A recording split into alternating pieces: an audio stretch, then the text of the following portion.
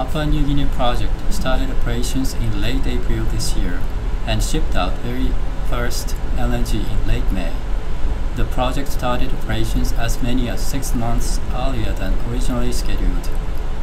Far earlier than expected startup came as U.S. major ExxonMobil, the operator of the project, was believed to have set a very conservative plan for the startup. Since the long-term contract was scheduled to start in October or November this year, ExxonMobil had no choice but to sell all the cargoes out of the project in the spot market. The project has a nameplate capacity of 6.9 million tons per year.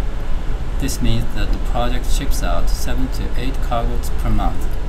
This caused oversupply situation in the Asia-Pacific region and resulted in strong downside pressure in ex-ship Northeast Asia spot prices.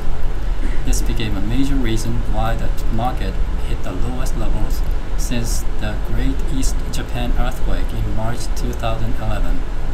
Prices like low to mid-tens per MMBTU back in late July, when spot cargoes for September delivery were mainly discussed.